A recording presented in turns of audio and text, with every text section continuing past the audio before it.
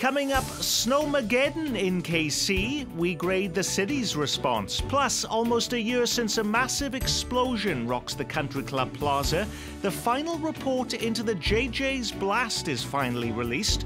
What did we learn? Phantom lunches and thousands in unexplained expenses, the latest twist in the Grandview Mayor saga. And Union Station marks 100 years by bringing in its biggest exhibit ever.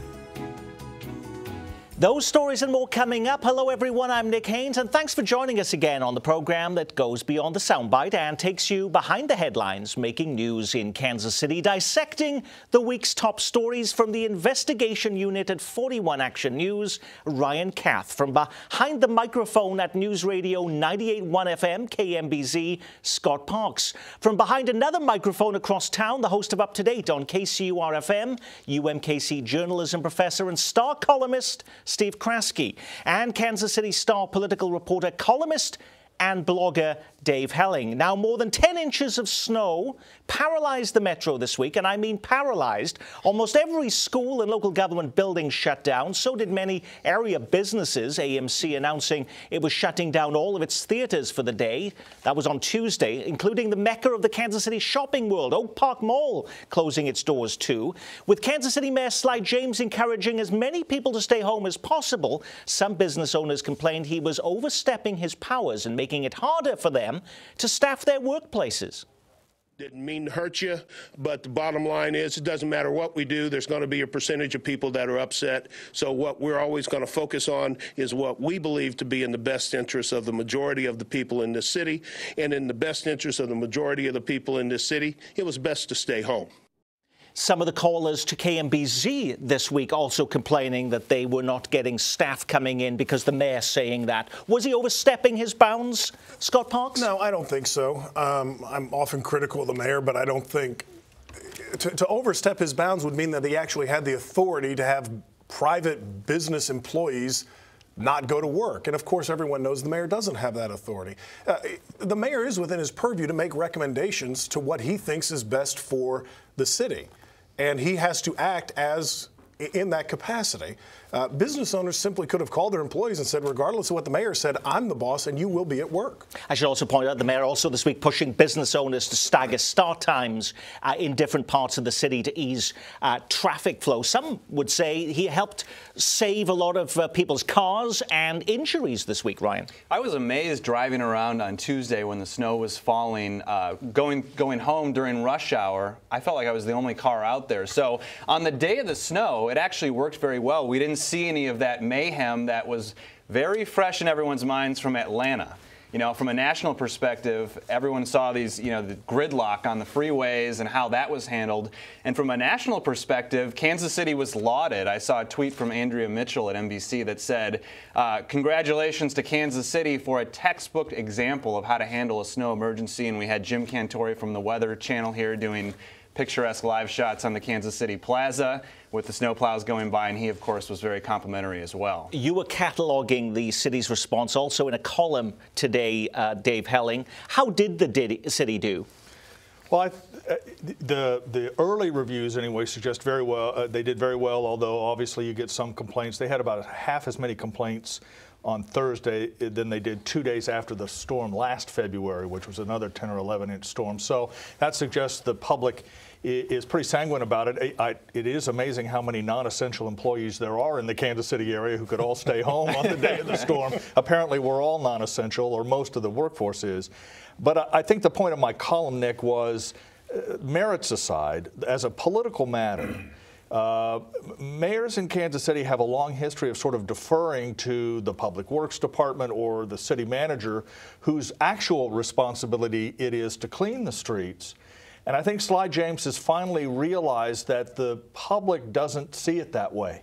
They want to see their mayor taking charge, and he certainly did that. You know, it's not an accident that his news conferences were at 5 o'clock on the snow day because the TV stations can take them live. He gets uninterrupted access to the public. So as a political matter, I think the grades for Sly James are very high. He's also wearing a fire department shirt in these news conferences. Now, he did that during the JJ's blast right afterwards there. That made sense perhaps then because that was a fire-related emergency. Why in these particular cases is he doing that? Well, I don't know if there isn't a T-shirt, I guess, for snow plow drivers. Maybe that's why he's doing what he's doing here. But I think he's showing a kinship in some ways with his first responders out there, Nick. It always strikes me that Kansas City doesn't do snow removal very well. We don't drive in it very well, and we certainly don't clear the streets very effectively inside Kansas City, Missouri. I have the distinct pleasure of living in northeast Kansas. I drive to work each day to UMKC on streets plowed down to the pavement on the Kansas side. I hit State Line Road, and it's like sledding down the hill down towards Ward Parkway to get to work every day.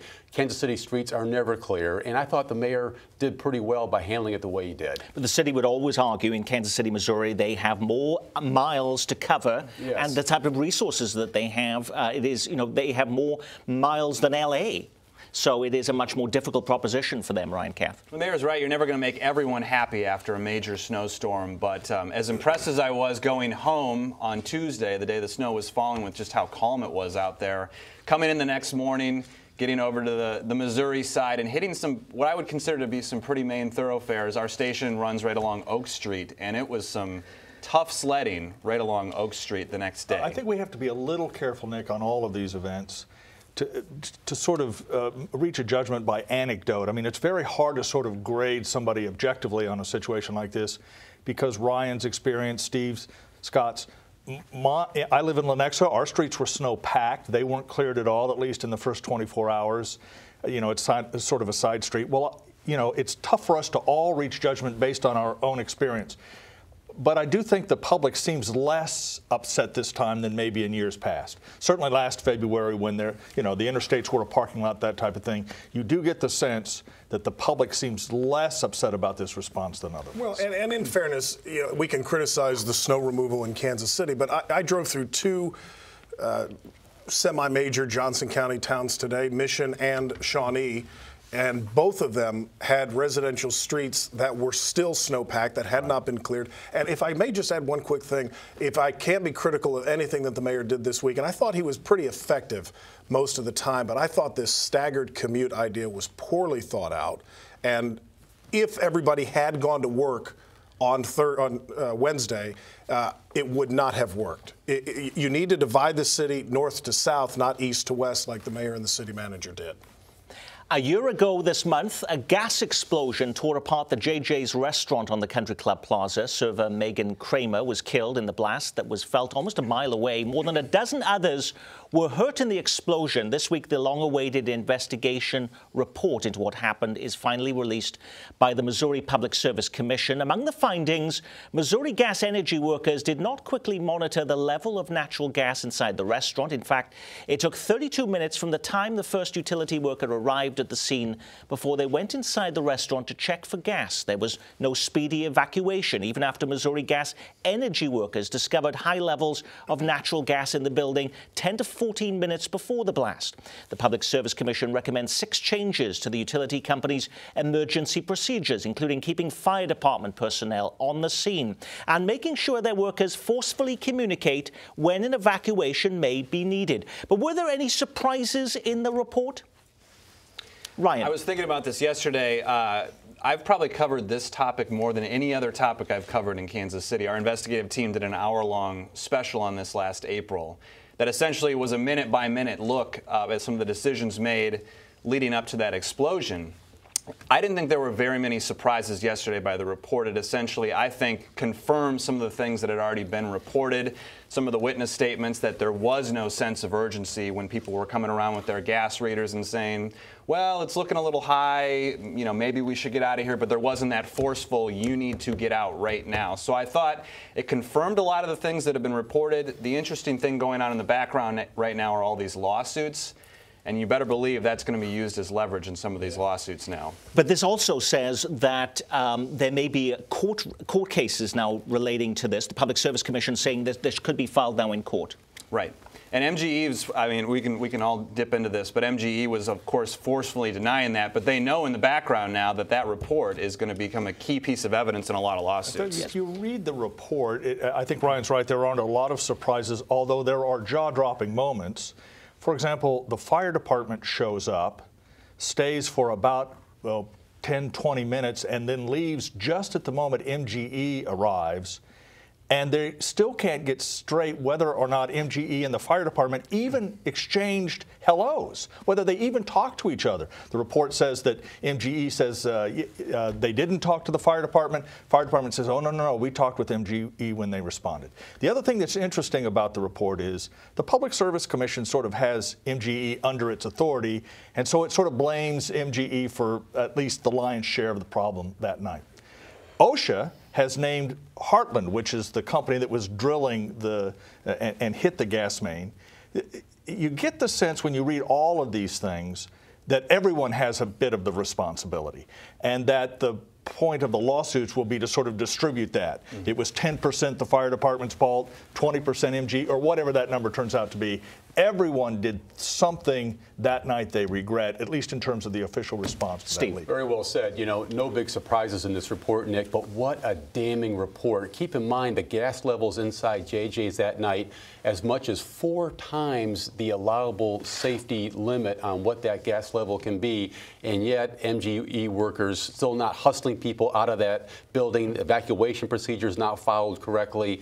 This is going to change the way these situations are handled in the future. Well, but the first 3 letters of news are new, and there was nothing new in this report. We all knew that Heartland had ruptured the line. We knew that there was a smell of gas, a strong smell of gas inside JJ's restaurant. We knew the fire department showed up and left. We knew MGE was not forceful in getting people out of that restaurant.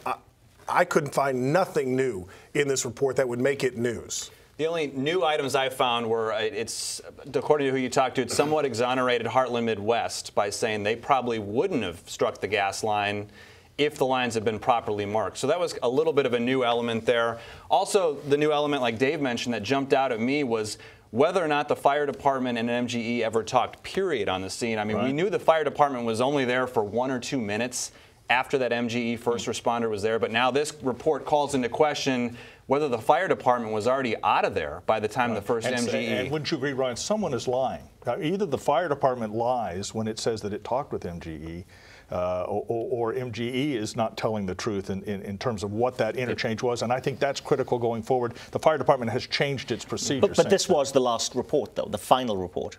More or less, we have surveillance video of the fire department where you can see them leaving the area, and we went back again yesterday and looked just to see if you could see any interaction, and you couldn't. But, like Dave mentioned, to its credit, the fire department very quickly changed some of its policies in the wake of this. Also interesting to me was just how strongly MGE is defending itself here, and you wonder if that's just lawsuit mitigation efforts, Nick, or whether they really have a point here. They're saying that they followed all kinds of procedures here correctly. They couldn't force people out of the building. Their workers don't have that kind of authority. But holy smokes, what a damning report. He resigned last month totally unexpectedly, and since then there have been questions of an FBI probe into the former mayor of Grandview, Steve Dennis, and a non-profit he created. This week, 41 Action News catalogues thousands of dollars of questionable purchases, including dozens of phantom lunches with top local elected leaders. Dennis charged dozens of meals to taxpayers, sometimes saying he dined with local politicians like Kansas City Council members Jan Markison and John Sharp, and Jackson County Executive Mike Sanders. But those elected leaders tell us they have no record or recollection those meals ever happened. Another stunning development for neighbors who have known Dennis for years. He always seemed to be an honest person to me, so to hear that is very surprising. The voice of Ryan Kath, an excerpt from a much more extensive report that ran this week on 41 Action News. Were you able to reach the former mayor? The mayor has been off the grid since this happened. It is amazing. The neighbor that I talked to right there, his next-door neighbor of 6 years, said he's seen him once or twice in the past 4 weeks. So they have not been staying at that house. They've been staying somewhere else. The mayor has not responded to any of my requests for comment, any of the Kansas City Star's requests for comment. I mean, he has been MIA. Has there been any response from the mayor since he left office, period? Not really, other than just a very cryptic statement that this was a very difficult decision when he, before he resigned. But that was about all anybody got, and that's what's been very tough for people in Grandview to try to grasp this, because by all accounts, he was a very energetic, popular mayor. And talking to folks at City Hall, this is supposed to be kind of a part-time gig, pays $16,000 a year. They said he was there around the clock.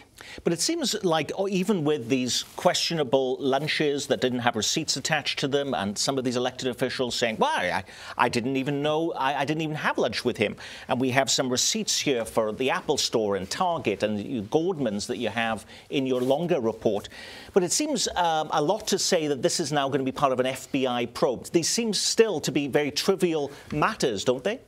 On its own, yes, but they might point to larger issues. And just to give a little bit of background here, we know the FBI is looking into this now-defunct nonprofit and possibly some of the fundraising that went on with that. We know the FBI was looking at his campaign contributions by virtue of an FBI agent who was nice enough to leave behind a copy of his business card with the campaign report file. That was a nice little nugget he left behind. So I just started looking at his expense reports just to see if there was anything else. And honestly, John Sharp, the Kansas City councilman, popped up 5 times. And I called him just to see how well he knew Steve Dennis, to see if he had any insight and if he'd talked to Steve Dennis since this happened. And John Sharp said, well, I really don't know him that well at all. I can maybe think of once or twice that I bumped into him. And I said, well, according to his expense reports, you've gone to lunch with him 5 times, and there was just crickets chirping on the other end of the line. And that's what led to the rest of the report. But still no resolution on this issue, Steve? Not at all, and still a big question about exactly what the FBI is looking into here. And you're right, the FBI wouldn't necessarily look at these expense account, lunches, all that kind of thing. But Ryan, very good point. This obviously very well could point to bigger issues down the road. Exactly what those are, we don't know, but it makes you wonder. I think it's important to point out that the aldermen in Grandview and some of the other city officials have maintained that this is a personal matter from the former mayor. The city is completely separate from this. However, the report you just saw, taxpayer money, and that calls into question whether there was a misuse of taxpayer money on some of those purchases. Coming up next, guess who's coming to town? When he was a young man, he never thought he'd see people stand in line to see the boy king. Okay, not Steve Martin, but the boy king himself. Union Station marking its 100th anniversary this year. It's celebrating by bringing to Kansas City its biggest exhibit ever. Get ready for Tutankhamun. Kansas City launching a new North American exhibition featuring more than 1,000 artifacts from the world of King Tut. 100 years of Union Station. Is this an effective way of celebrating the occasion? Scott Parks, you're a history buff. Not that far back. Yeah, I guess. I mean, it doesn't light any fires in my pants, but, maybe if I got a topic for a different maybe if I got that suggests his pants are wet, and we don't want to go there. Okay, but jeez, Dave. but at all. But I do think that Union Station over time, Nick, has learned that it needs to refresh its attractions for people to go back on more than just 1 or 2 occasions. Particularly, we've talked about this for a long time. Science City, which was supposed to be the main attraction, has not really turned out to be that, and I think even the people who work down there would agree. And so they're trying to do a good job of cycling new exhibits through. This will be a good one. We went down to the Dead Sea Scrolls exhibition, very interesting stuff.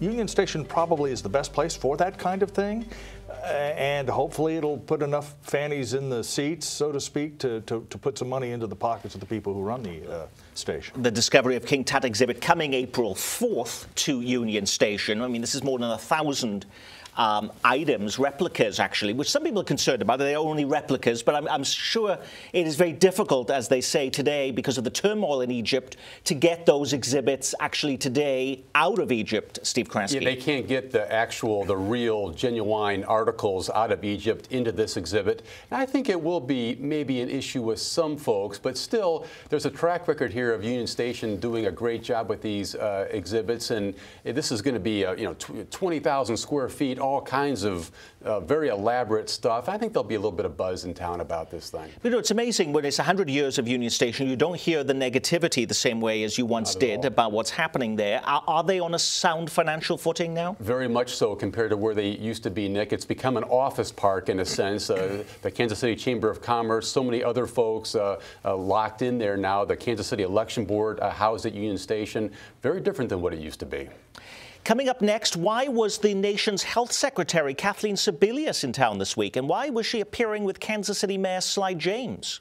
President Obama called for 2014 to be a year of action. And we want to make sure that in the next 8 weeks, the action is reaching out to people who may not know that affordable, available health care is underway, and give them an opportunity to make a good decision for themselves and their families. Ensuring the uninsured is the right thing to do.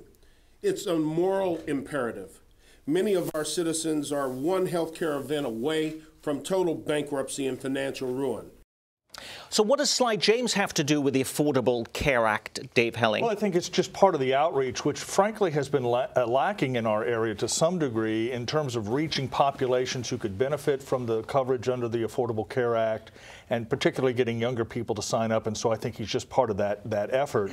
Missouri and Kansas have been far behind other states in sort of trying to make people understand what their options are under the Obamacare law, in part because, of course, Missouri and Kansas legislators are not very fond of it. So I think, you know, there's some effort to sort of raise the profile of this issue for some people, and that's why the secretary and the mayor got together.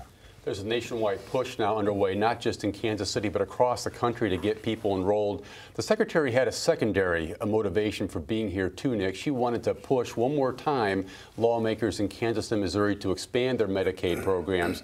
The chances of that happening in Kansas, the governor, Sebelius' former state, that's not going to happen. But in Missouri, you do sense maybe a little crack in that foundation. Republicans may be softening a little bit to the idea of expanding Medicaid.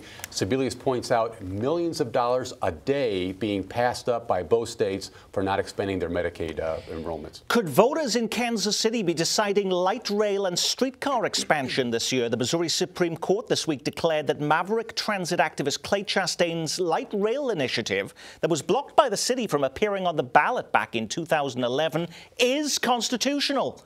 The state's high court found that a Jackson County District Court erred when it found that Chastain's light rail plan violated the Missouri Constitution. So what happens now? Will we be voting on both of these items, Dave Helling? It's possible. It's going back to court, the local court. The court could order it on the ballot. That seems to be the implication, the Chastain plan seems to be the implication of the Supreme Court decision. It's possible we might have votes on two different transit systems sometimes later this year. We'll see.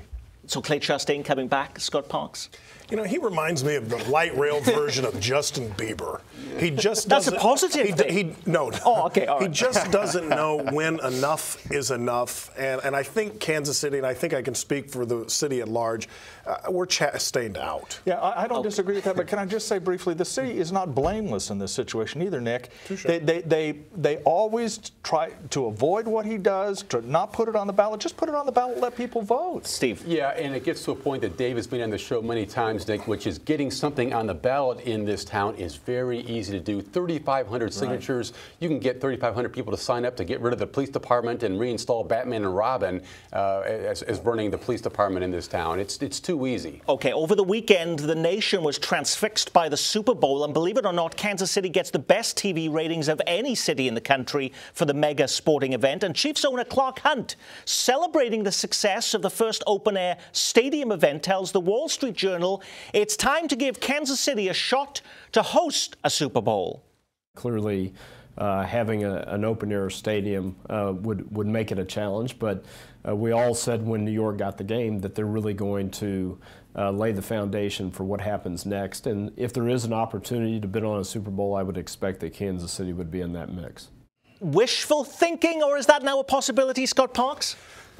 I guess anything's possible. I would argue that is extremely wishful thinking. They got lucky with the weather in New York. Can you imagine if the Super Bowl was held in Kansas City today? It would be the worst public relations move for Kansas City ever. Ryan. I cheated a bit on this one. I enlisted the help of the 41 Action News weather team. I was just curious. And the entire sports team. If we had the Super Bowl in Kansas City the last 5 years, what would that day have been like? And overall, we actually would have been okay because, we keep thinking about these huge snowstorms we've had in February, but last year, sunny high of 46. 2012, snow the night before, but sunny high of 46.